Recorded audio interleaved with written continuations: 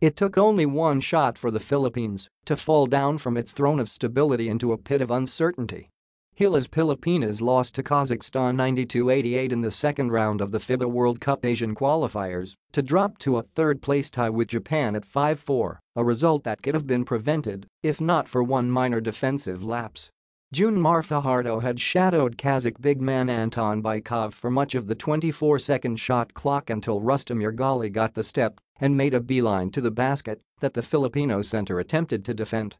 Yergali eventually found Bykov, who was standing mere feet away from the basket, for the clutch layup, which turned out to be Kazakhstan's game-winning bucket with 12.7 seconds left to play. Marcio Lassiter's three in the prior possession was able to trim the deficit to 2.90-88 with 26.1 seconds left, but the Filipinos were unable to put up a defensive stop. Fajardo admitted his mistake, but with just 2 days until their next game against Iran, which has been even more crucial after this loss, there's no time to dwell on the errors against the Kazakhs.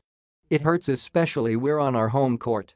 This is a lesson learned for us, and we shouldn't put ourselves down too much because of this loss," said a dejected Fajardo in Filipino Friday at Mall of Asia Arena.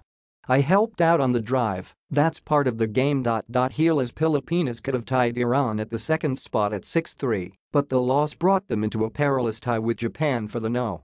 3 seed of Group F. Only the top 3 teams from Group C and F and the better of the 2 fourth seeds will advance to the 2019 FIBA Basketball World Cup, but it's imperative for Gilas to lock up at least the 3rd seed of their group to avoid any complications for the remainder of the tournament. The Philippines will next face the No. 2 team in Group F with a 6-3 record, giving the Filipinos a quick chance to get back on track. "There's still a next game for us," said Fajardo, who had 14 points and 13 rebounds. "We have to win, but it won't be that easy, so we have to give it our all."